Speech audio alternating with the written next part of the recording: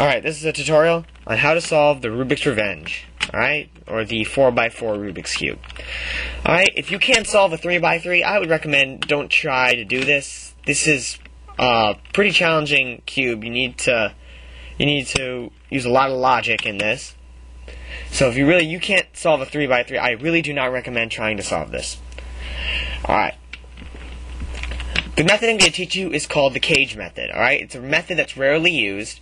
However, it doesn't require as much logic as the normal method. The normal method that most people use is they group all the centers together and all the edges together so it works as a 3x3, and there they just twist all the outer layers until it's solved.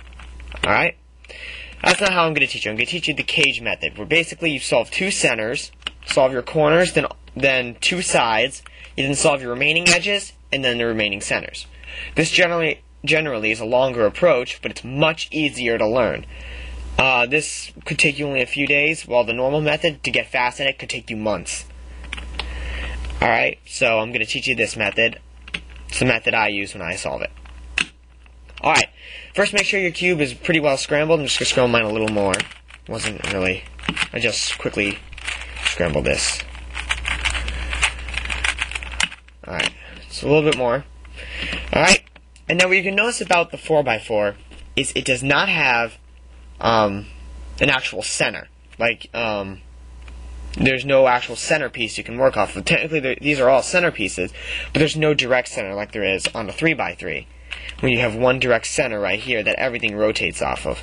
So when I scramble it, I can always determine what side is which. On a 4x4, any side can be any color, technically. So I look at this, I can make that my green side, I can make it my red, my yellow, my white, I can even make it my orange or my blue. I can make it any side I want. However, once you start choosing side colors, you have to make sure it stays in regular order. What I mean is, like on a 3x3, if green is on top and red is on front, you will know then that your left is yellow. Alright? It has to be.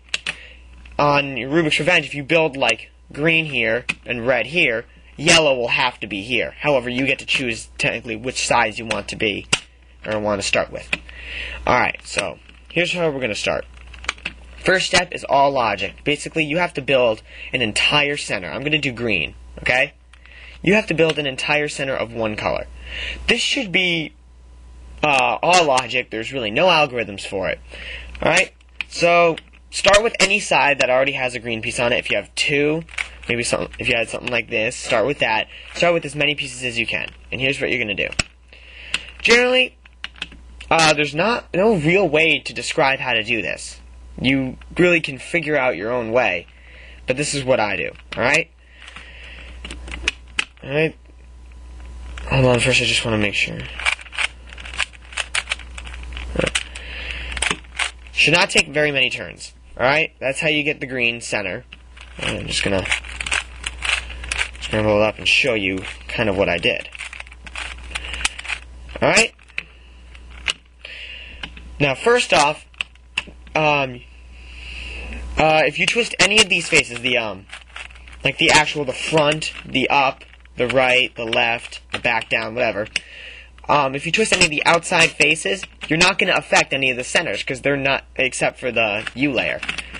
Alright, that's the only layer that's going to affect it, but like front, back, left, right, left, they're not going to affect these centers here, because they are on the inside, not on the outside layers.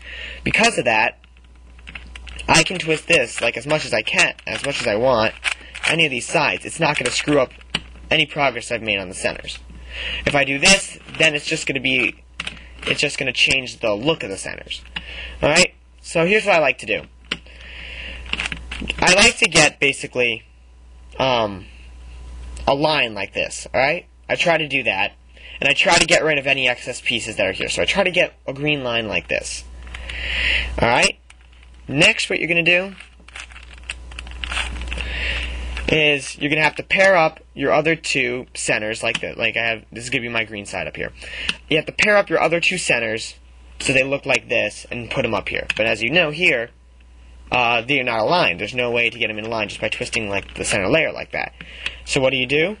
Very simple. You can twist these outer layers. Remember, if you twist these outer layers, the centers aren't going to be messed up. So watch, if I have it like this, Alright, put it back like this. If I twist this side, it moves that centerpiece and lines it up. This is hard to explain, the logic parts of it. But building your first center shouldn't be too hard. You shouldn't really need a description on that. Now this one's a little trickier. Alright, here's what you're going to do. Now first off, do not twist any of these two center layers right here. Do not twist them under any circumstances, unless I tell you to, because you are going to mess up your centers right here, and you don't want to mess that up. So, you're going to have to, once again, pair up two center pieces like this, okay? You see I haven't disturbed that. Just as long as you do not turn these two center slices, your centers should not be harmed. Alright, you're going to have to pair up two edges like this. Alright, you don't put them on the top yet. I'm going to show you how to do that. You pair them up like so. And, alright, once again, it shouldn't be too hard. You can twist your sides, of course, and everything. Alright, once you get this is the tricky part. You only have to do this when you already have your opposite center solved. Alright, thing is, if I immediately just twist that slice up like that, I got blue up there, but my green centers moved up. How can I possibly get them down? Basically, here's the movement. To get them up, you twist your center slice up, so you got your pieces up like that. You have to put these back down. So, you have to move these two pieces out of the way. Alright? It's kind of hard to explain, but as you can see, they're in the way. Like, if I twist it down, both pieces are going to be affected. If I twist the top layer twice, you see they're no longer on the same slice. Because of that, I can twist the slice back down. The green centers are okay, and I've got two blue centers up here. Should have two more centers. If you have a blue center up here already, I'm gonna. Alright, let's say I want to set this up.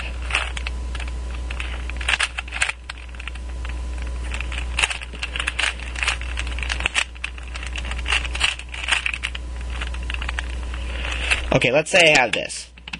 I've got my green center solved, I've got two lined up, but I have a blue center already up here.